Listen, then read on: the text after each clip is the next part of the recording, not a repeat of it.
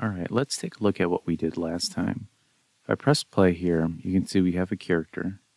And as I walk around, walk back this way, you can see that we have a little cube that will follow us around.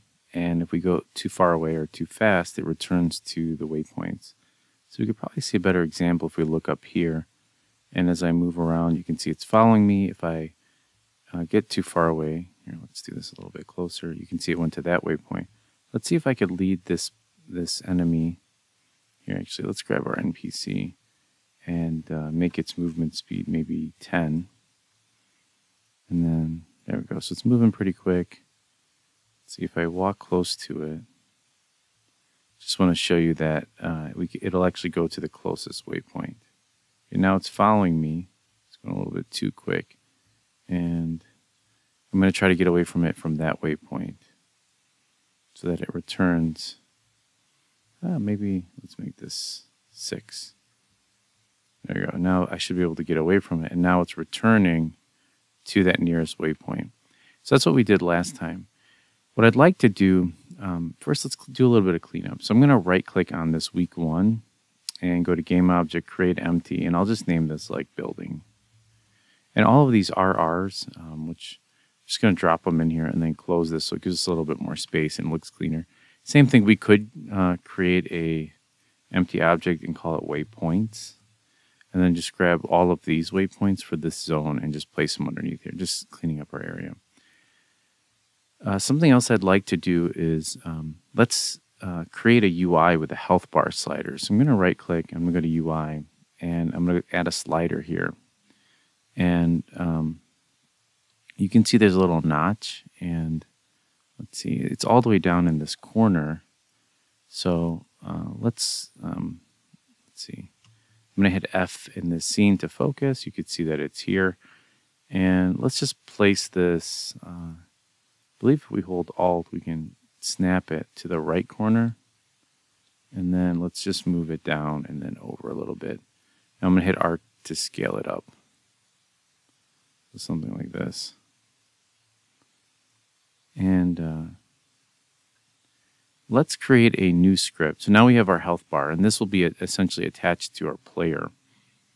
And so let's go ahead and inside the NPC folder, we're going to create another folder, and we're going to call this HUD for heads up display. And this is like anything that's a HUD. And inside of here, I'm going to right click and I'm going to create another C# script. And I'm going to name this NPC damage. And this is just going to be, as our NPC gets closer, it's going to damage our player with negative energy. So let's double click this script and open it in Visual Studio. All right, let's begin by adding a couple of variables at the top. Now, this, we need to actually add a library. That's why we're getting an error here. If I right click on this, it says quick actions and refactoring. It says using unityengine.ui, it'll automatically create it for us. But this first one is just the damage amount, which I want to say is 10. And then damage radius is 2. This is how far we can get to the player before it inflicts the 10 amount of damage. A transform to our player, and then a slider to a health bar. Now, we could tie this into our waypoint script, but as we start to learn a little bit more coding and the right way to do things, you want to start breaking your logic out into individual classes or scripts. So right now, we're permitting a little bit of bad programming as we learn to code, but as we get further along, you're going to not just learn syntax or how Unity works, but the right way to code things. So this is going to be a slider or connection to the health bar. So I'm going to hit Control-S to save this, and I'm going to return to Unity to attach this script to our non-playable character. All right, here we are back in Unity. I'm going to select NPC here. I'm going to grab this NPC damage script and drop it here. Now for player, we want to grab our player and drop that in there.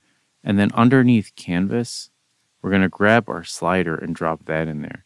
Now later we're going to go in and edit this so it looks more like it. Like you can see there's this handle slider. If I deactivate that, you can see it got rid of this bigger part. And then there's a fill area, which is kind of what we're really interested in, which is that center part. And so we'll go into adjusting this later, and we can almost create our own. But if I select this handle underneath handle slider area, like if I delete this, for example, you can see there's another one, and underneath this fill area here, there's another fill. So if I move this, you can see this is the thing behind it. So for now, let's just leave that as is, just so we can see the code working. And let's see if we can keep going here. Looks like it kind of did not update when I did that. So actually what I'm going to do is, it looks like I messed it up a little bit. So in case you did too, I'm just going to right click again, UI, select slider. And that time it placed it in the middle. So I'll just scale that up a bunch and just sort of position this up here. It could be in the middle. And as we get into, we'll do more UI stuff later. But for now, we're just doing the basic stuff so that we get comfortable with it without going too crazy. So again, dragging that slider into the health bar area. All right, let's save our scene and let's return to our Visual Studio. All right, there's another area another Boolean variable I'd like to add. And we'll just leave it. We can actually get rid of this because it's automatically private without the word private.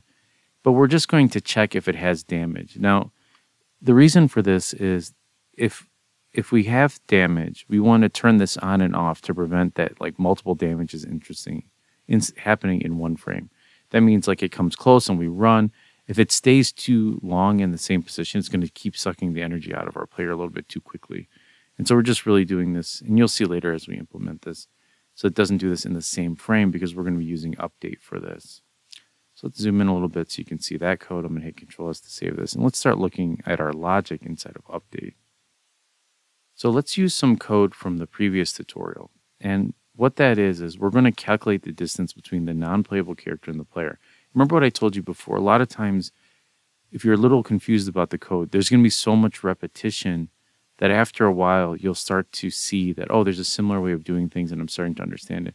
And I'm also in the description, I'm going to be posting a lot of the detailed explanations of how this works.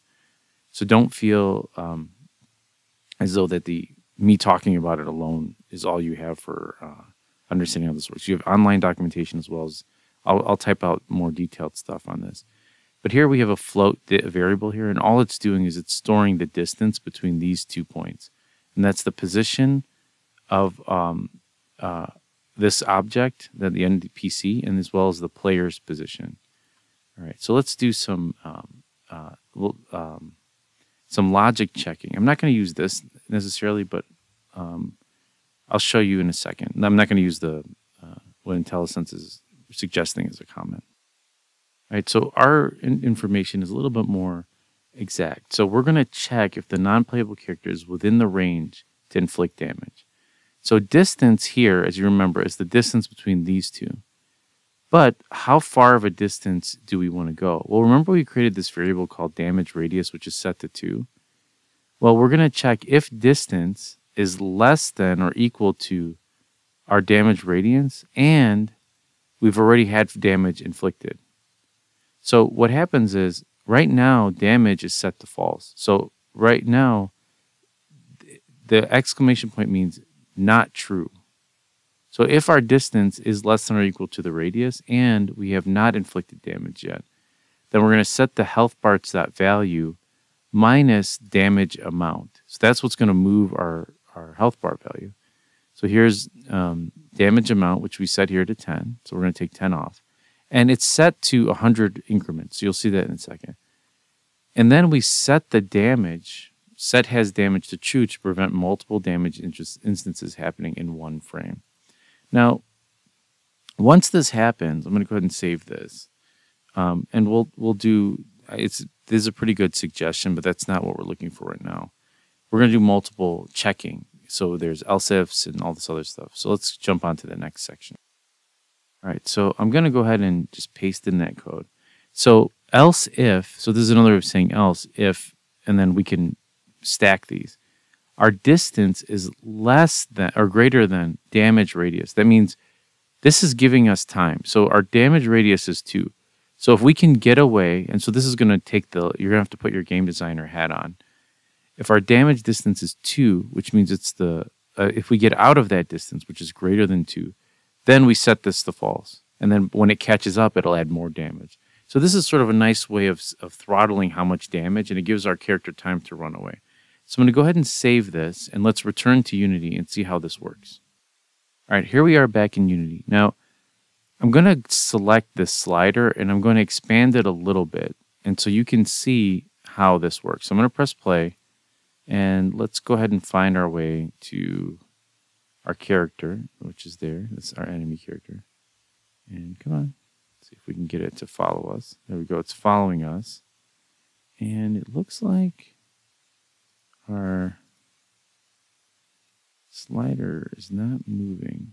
So let's make sure, here's our NPC. We have the slider, and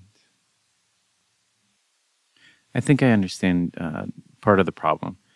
So our slider is at 0. So we actually have to take our slider and move it all the way to 1. And notice it's from 0 to 1, so it's in point increments. So let's go back to our non-playable character, and let's set our damage radius back to 2, and then our damage amount to 0.1 instead of 10. Because we'd have to change the value of our to 100 to 100%. So I didn't realize that right away. So now when I press play and I come within distance here, let's see if it chases after us.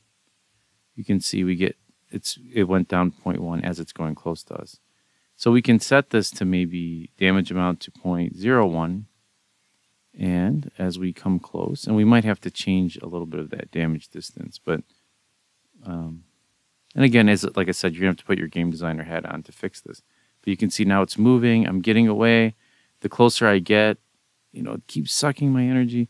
And you could also, like I said before, you can start to remove these, like this handle here. Now you can see it looks a little bit more like a health bar. So if I press play here and I get closer, it's now taking my energy away. And you could also do something like this where, let's actually take our slider and expand it up a little bit and move this down. And you could see that there's a slider here, and it says normal color could be green. Let's move that to green. And then, well, this is more for the button. Let's see, background color could be red.